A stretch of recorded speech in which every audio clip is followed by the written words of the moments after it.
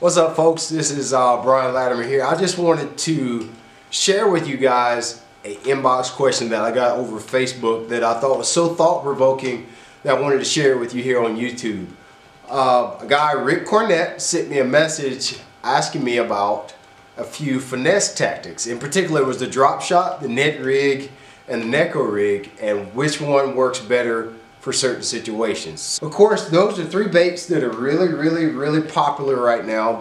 The net rig is really kind of on a hot streak. The Neko rig has been on a hot streak for a couple years, and the drop shot's been around for a while, for 20 years now. So just talk about the newest and the most popular first. The net rig, awesome. I really discounted the net rig before. But some of the things that I look for when I want to throw a net rig, typically I'm going to use a net rig 10 foot and shallower. Doesn't mean you won't catch fish on it deeper, doesn't mean you're going to catch fish on it shallower.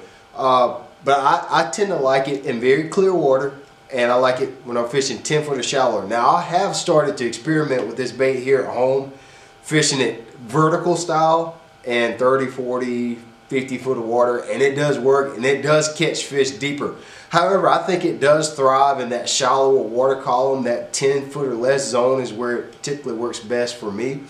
And it's a great bait to throw on a do-nothing bank. A bank that has absolutely nothing on it, just a sand smooth bottom, is where I think the net rig really shines, because it'll show you where there's fish that you don't really think that are there. So that's where I like to throw a net rig. It's a great bait to throw in current. Anytime you've got rock or riprap or chunk rock, it's a great bait to throw around that, because what it's going to do is mimic a crawdad.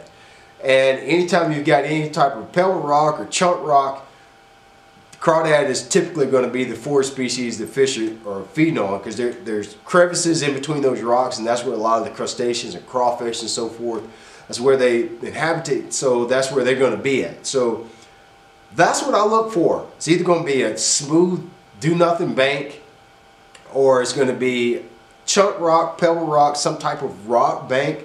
It's a good place to throw a net rig. And like I said, I have started to experiment fishing with this bait vertical, and I can tell you it definitely catches fish in that deeper depth zone as well. But 10 foot or shallower and very clear water is where I think you're going to have the most luck with your net rig. Now, talking about the Neko rig, this bait has been around for quite some time now, and it's a little bit mystified to a lot of guys, but basically what it is nothing more than just a wacky rig, but we put a nail weight in the head of the bait. And what that does is just let that bait, when it hits the bottom and you go to impart motion on it, you pull that bait in the center or towards the center front of the bait, and that lets especially with a Z-Man plastic, tail just undulates. So it just keeps the nose down and the tail just undulates. So you get that real defensive posture that's so attractive to bass out of your soft plastic. But it's also a great bait to use for suspended bass. So anytime I'm looking for fish that are suspended around docks, they're not all the way on the bottom, but yet they're not up high where I can really see them, where I can see them real easily. This is when I'm going to use a Neko rig around the dock pilings, or I might use them around bridge pilings. If I see fish that are suspended over the top of brush piles, that's when I like to use the Neko rig. You can fish this bait really deep, but it also thrives in that 10 foot or less zone as well, because you can fish it on the bottom or you can fish it for suspended fish. So it makes the Neko rig very versatile bait to fish. I hate to really kind of lock it down to a water depth or a particular structure that it works best, because it's so versatile and so many different ways to use it. But typically I'm just going to use a straight tail plastic, and I'm just going to put a 1/16 ounce or a 1/32 ounce sinker in the front of it, nail weight in the front of it. You cast that bait out, and most of the time they're going to get it on the fall. As it's cascading through a school of fish, or as it's hovering over a piece of structure, is when they're usually going to bite it. So that's what I look for when I want to use the Neko rig.